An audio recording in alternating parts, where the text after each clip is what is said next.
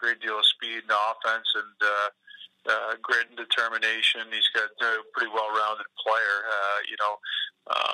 Obviously he was a big acquisition for us. I mean, it was something that we identified and went after because his type of player that we're looking for here in our lineup.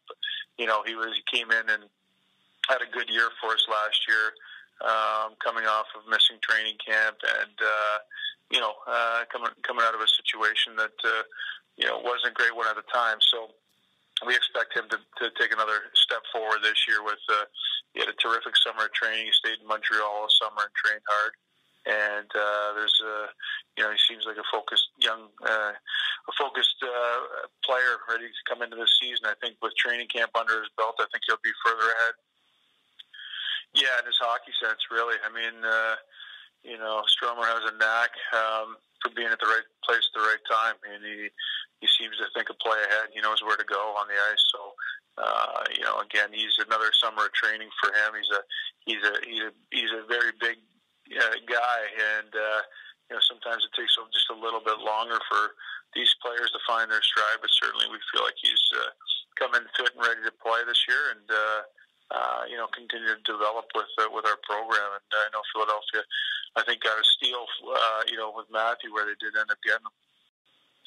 Yeah, and a well-rounded player. I mean, he really is a solid 200-foot player, and brings a lot of elements to our group. He can play center, he can play the wing, play on our power play, penalty kill, and he's got great hockey sense, and he's a winner. I mean, he's along with Strome, those young men learned how to win, and they're hungry for more. I know the entire group was disappointed with the end of the last season, but I think these two guys really took it to heart. And as far as a young core with leadership, Entwistle and Strome, certainly they're chomping at the bit to kind of take that next step.